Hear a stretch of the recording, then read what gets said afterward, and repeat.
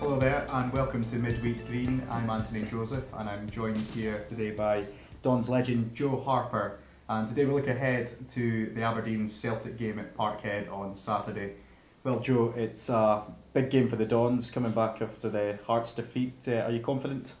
I wouldn't say I was confident, I mean, obviously we're missing two of our best players, Willa Flood and Barry Robson, the powerhouses in the midfield. So it's going to be a very, very hard game.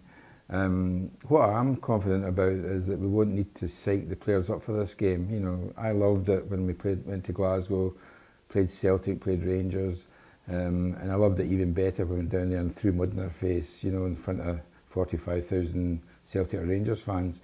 It's all about how these boys prepare themselves and how you build yourself up for a game like that. And as I say, Celtic and Rangers games, you don't need a build-up because you're so excited. You're going to play the best teams in the league and you're going to pit your wits against them. Last time at Parkhead they were 3-1 up and then lost 4-3. Do you feel they can learn any lessons from that?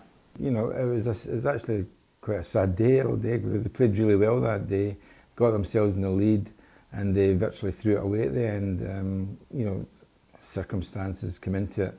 But, you know, you don't worry about these things. And I'm not worried about Saturday either. I mean, if we go down there and we don't win the game, it doesn't bother me because I think we've got a really good team now that are capable of beating every other team in the league. And Celtic have that game against AC Milan in the Champions League. How much of a factor do you think that'll prove an advantage for the Dons, perhaps?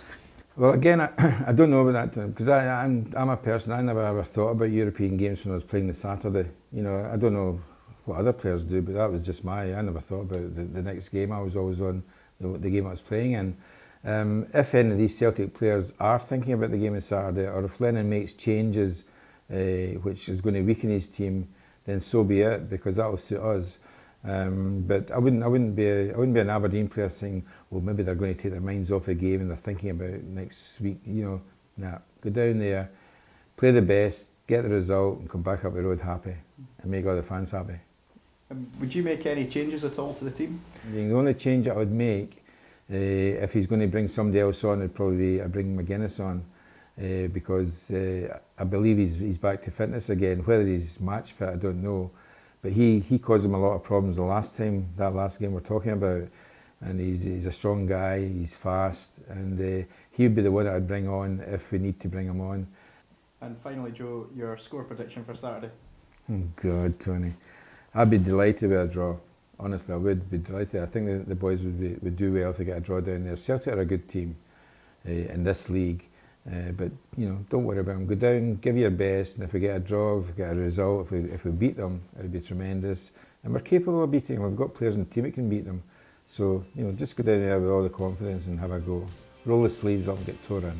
Joe is going for a draw in Saturday's game, and you can see more of his comments in today's Evening Express. Thanks for watching the show.